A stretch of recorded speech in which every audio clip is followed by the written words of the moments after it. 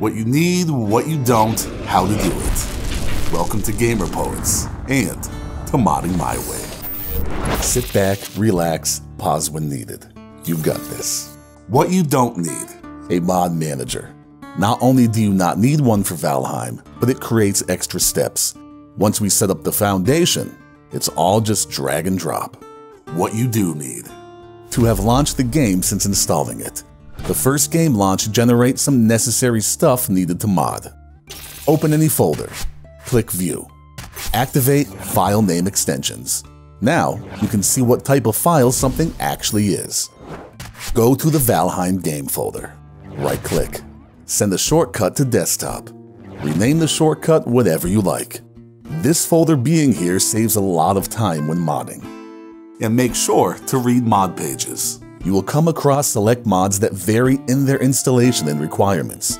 Reading each mod page is the only way you'll know if something is different. Let's get to work. Installing BepInEx, the modding framework needed to create and use mods with Valheim. Open the BepInEx for Valheim page. Manual download. Open the archive. Open BepInEx Valheim. Drag and drop all of this into the Valheim game folder. If you want to do a little cleanup, you can delete the changelog.txt. Launch the game. Notice the console pop up. You did it. Let's install the basic mod, the DLL.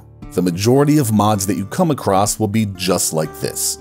In this example, I am installing a mod that lets me plant additional items. Manually download the mod on Nexus. Same thing if you download mods from other sites. Open the archive. In a second window, open the game folder, BepInEx, plugins. Drag and drop the DLL inside. The mod is installed. Launch the game to create its config file.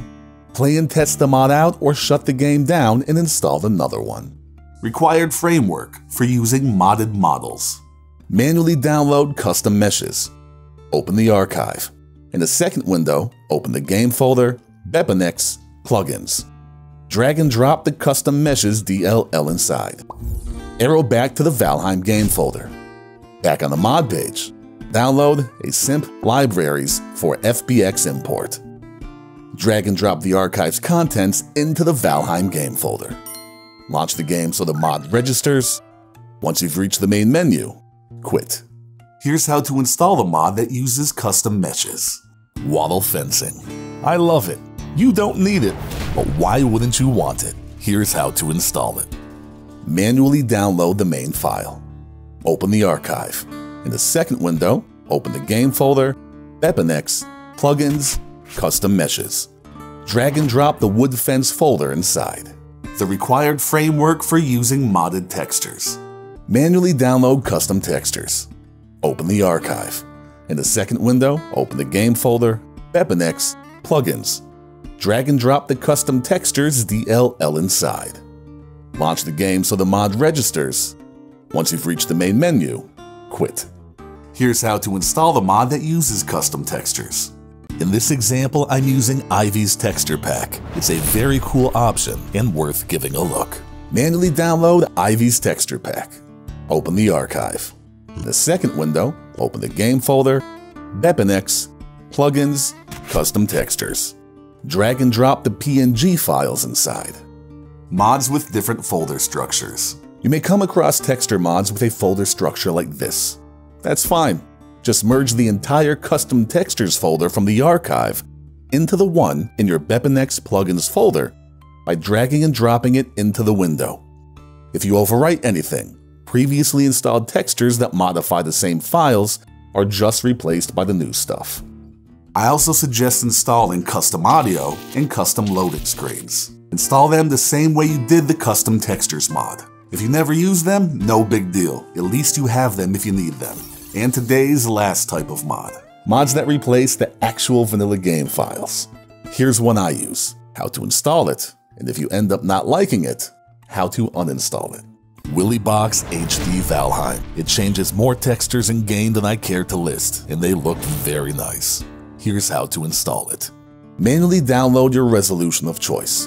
I recommend medium quality even for high-end systems, as the larger option visuals don't justify the performance hit. You may even want to try the lower option. Open the archive. In the second window, open the game folder, Valheim data. Drag and drop the archive's contents inside, overwrite. I use some other parts of this mod as well, but covering them will just confuse things. How to install them all are covered in the previous steps in the video. If you install something and one day decide to get rid of it, here's how it's done. DLLs. Just go into BepInEx, plugins, and delete the DLL.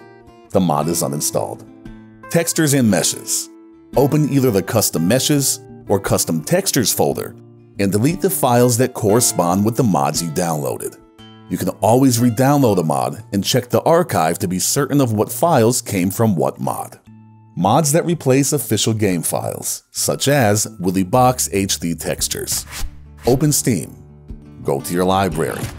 Right-click the game. Properties. Local files.